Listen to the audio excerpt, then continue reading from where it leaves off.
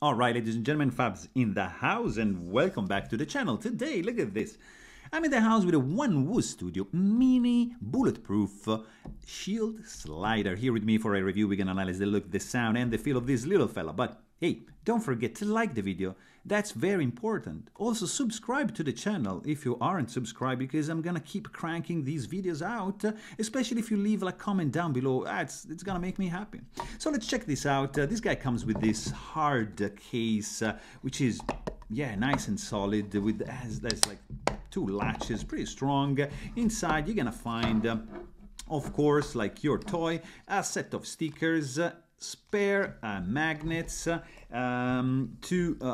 keep with your toy. So this is a pretty cool one because it's the mini bulletproof shield. In this case, we got a stainless steel option, and just to show you like a size comparison with the full size, it's not like that mini, but still, let's check it out. Like, it has like a width of 1 inch. It has like a 0.34 of thickness and an overall length of 1.64. So that's going to be the main difference, because the big one is going to be 1.77. So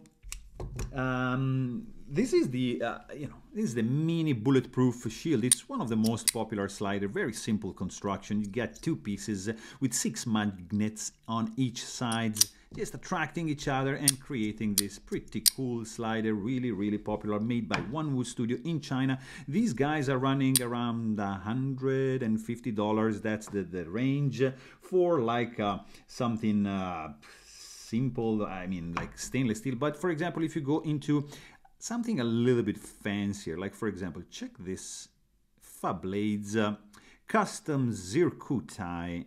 I mean, guys, when you go into this ballpark, yeah, no, you can't get this for like 150 bucks. You can also, like, you see, there's like some mokutai, which is a little bit different. You can see the actual layers up close on this one. But anyways, we are here to talk about the mini, which is a little bit smaller, a little bit lighter. Actually, let's check the weight on this one.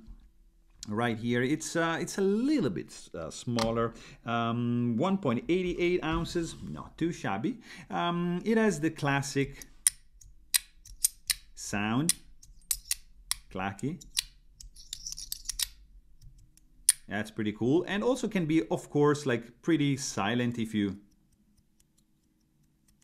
just apply a little bit more pressure, it's gonna be unobtrusive 100%. So, I mean, from the look side, this is pretty rad looking. Nice shield, nice ridges, has the perfect grip, pretty cool size. You can use it in both ways, and you can do also some tricks, like, of course, this guy slides on the side like that. You can just slide it there, and you see you can just rotate it and pivot it around. You can do on both sides. You can just have it like going like a top left, and then just, you see, you can do this trick right over here, or you can just do whatever you want. I mean, you can just play with this, and it's fidgety as hell. It's very cool in the hand. Nice feel, nice sound, nice look. I mean, this is a pretty serious home run, especially in the variants, a little bit fancier variants. Also, keep in mind the mini, to recognize them from the regular, they are going with 3 digits. Whereas the full size goes just doing 2 digits, or like 2 letters. It depends if you got a custom order. But in this case, you get 3 numbers right here. And overall, this is a pretty cool one, guys. Like, I mean, the sound looks pretty cool. The feel it's amazing, and it's looking great as well. So there you have it. Hope you guys enjoy this video, and thanks for watching. Stay tuned.